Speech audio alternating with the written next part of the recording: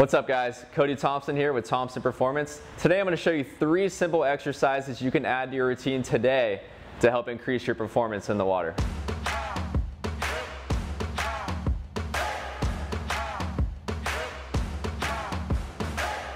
First exercise we have today is a TRX row, which is a simple pull movement.